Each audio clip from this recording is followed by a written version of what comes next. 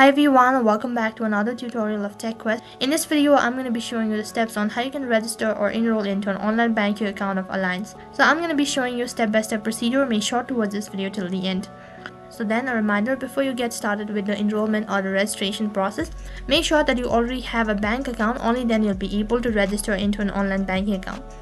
In order to sign up into an online banking account, you'll need to open up your web browser, and then on the search box you'll need to type in the link, that is www.allianceonline.com, and this is a direct link, so I'll make sure to leave the link on my description box below.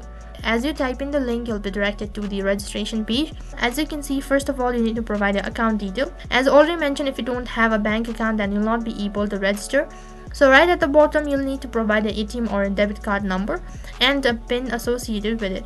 So once you're done entering the information, click on next, and then on the third step, you need to authenticate your mobile number or your contact information. So you'll need to enter the contact information that is linked with your bank account, and in order to verify, you'll be asked to enter an OTP. So you need to enter the OTP that will be sent through an SMS or an email. Once you're done entering all of these information, fourth step, you need to complete your online banking security quiz. So this is some sort of a verification. So you need to go through all of these information and make sure to provide the correct information. After you complete the fourth step, you'll be directed to the page where you'll begin with the creation of online ID. For that, you'll be asked to create a username and a password.